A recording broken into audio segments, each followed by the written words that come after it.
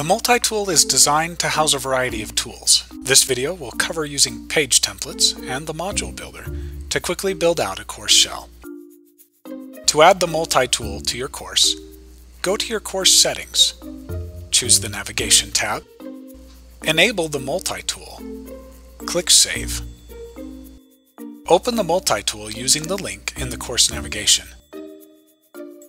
Page templates allow you to customize content pages that can be duplicated and applied to modules. To create a template page, click Page Templates. Enter a title for your template. Examples may include Overview, Lab, Primary, or whatever you desire. Once you have created your templates, you can open and customize each template using design tools or any of the built-in options within Canvas. When you are happy with your templates, open the Module Builder to create and populate your course modules. The first part of using the Module Builder is to establish a pattern for the modules that will be created.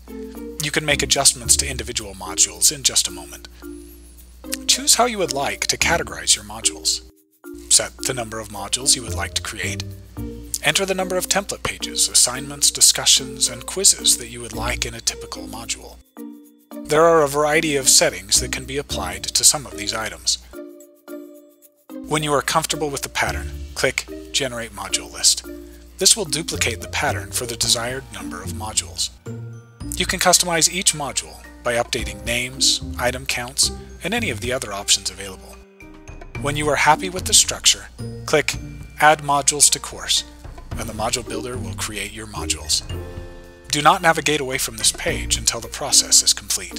The MultiTool is an admin level tool that is not visible to students, so you don't need to hide it when you're done.